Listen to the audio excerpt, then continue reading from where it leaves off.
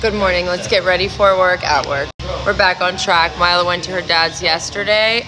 She did go to school this morning. I haven't talked to Bobby or his mom, but I did not get an attendance alert from the school, so I assume she made it. That was a lot of concealer. We're gonna have to fix that. Please ignore the way my headband looks right now. I just don't want it to get makeup on it.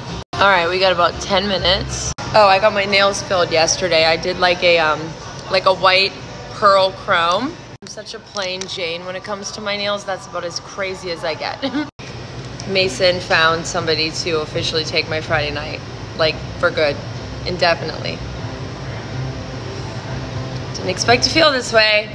Of course, this is what I asked for, but it's like I've been doing this shit for over 5 years, so it's just scary. I will still be like on call though, which is nice. This is my favorite highlighter. It's a little roll-on. That means this Friday is my last Friday night bar shift ever. Literally same outfit I wore yesterday, but I don't care.